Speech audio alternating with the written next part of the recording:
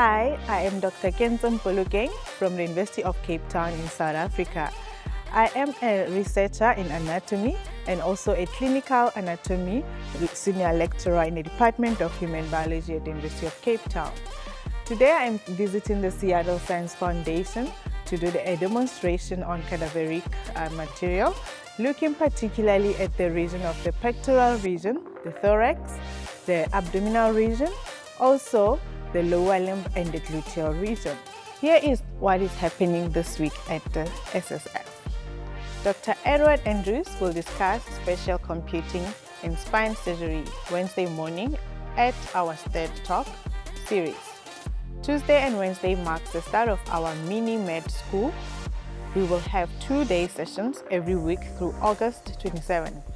This is an academic summer opportunity for students with a strong interest in pre-med and or medically related fields that use hands-on, lab-based learning. Students will have an opportunity to dissect real human cadaveric specimens, work with the latest technology in a state-of-art medical facility, and network with leading physicians. We recommend that participants be at least 16 years old and entering their junior and senior year in high school. Current college or university students are also encouraged to attend.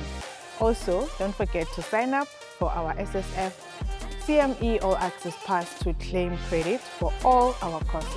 Thank you for supporting the Seattle Science Foundation.